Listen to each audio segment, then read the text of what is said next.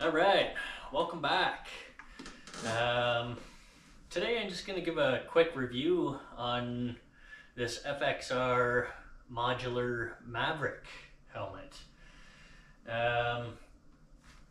Great helmet.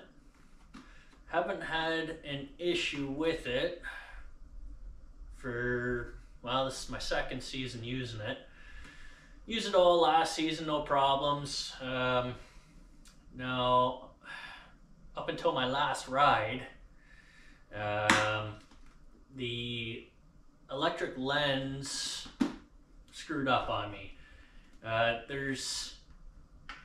the inside, there's a plastic film or lens, which is the heated part of the visor.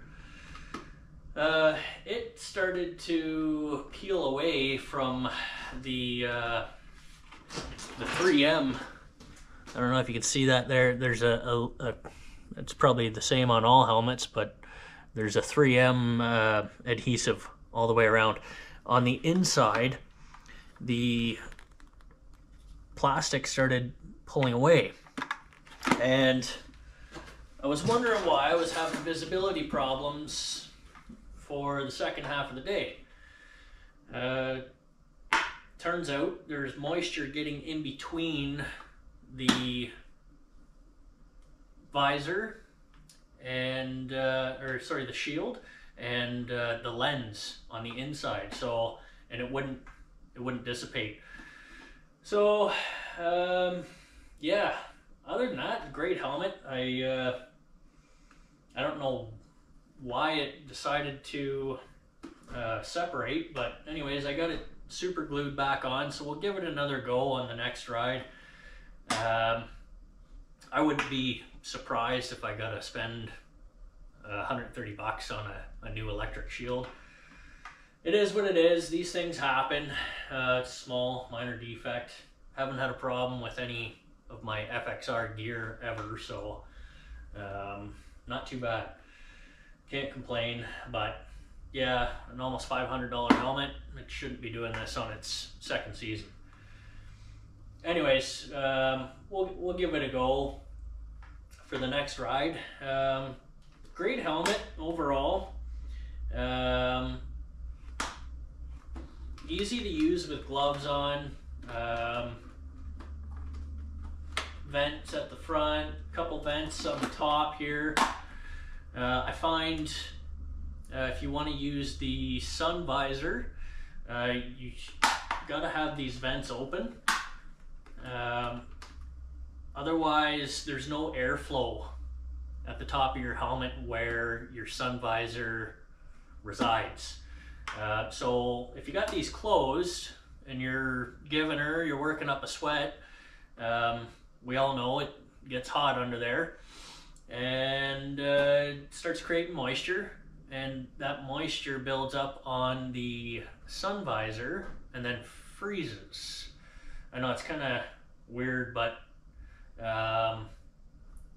if these are closed, it will freeze and you won't be able to use your sun visor when the sun comes out. So open these up, and it will give you some airflow, and it will eventually, after about half an hour to an hour of riding, your sun visor will clear right up. You can use it. It's nice and dry. But yeah, that's what I noticed. Yeah,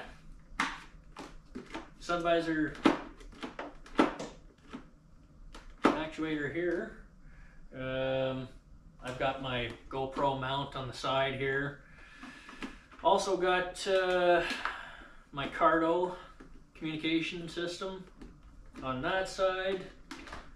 The one thing I have been using this year is the breath box. Now, I don't know if last year I never had the breath box in. Never had any problems with the helmet. Maybe it's just a coincidence, I don't know. But I may try. I don't really need it. I just decided to try it out because it came with it. So anyways, yeah, actually I mounted the Cardo speaker right on the magnet tab there for the breath box on the inside. My buddies say it's a little muffled, but never had a problem before I started using this, so I may just take this off. Speakers mount underneath here, no problem. Great helmet overall. I know some people have talked about they got to push this really hard up into the electric input there. When you got to turn this, and it's kind of a pain in the butt, and then you can pull it out, but there's a little tab right here, and you'll notice it lines up with the arrow right here. I don't know if you can see that. Little tab here, little arrow, they line up, push that in, and then you can turn it and lock it in. Now it's not going to come out. So for people saying they got to push real hard to get it in, it may not be lined up properly. Yeah, so make sure you're checking for that. Yeah, other than that, it's a pretty good helmet, lightweight. I did have the peak on, like the MX style, the peak there, but when I tried it out last year, I noticed it was catching a lot of wind and it was just vibrating. I don't know if it's the way the wind's coming over the top of the windshield and hitting the peak, but it was just shaking the helmet, so I had to take it off. Not a big deal. I do kind of like the cool look of it, but I'm okay without it. So yeah, that's pretty much it. Yeah, I'll try this electric shield.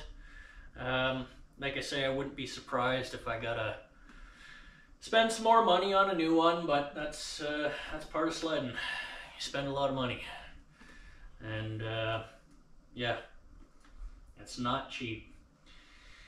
So if you guys got any questions or comments, leave them below. Yeah, click that subscribe button, turn on your notification bells, and tune in for some more videos. Thanks for watching, guys.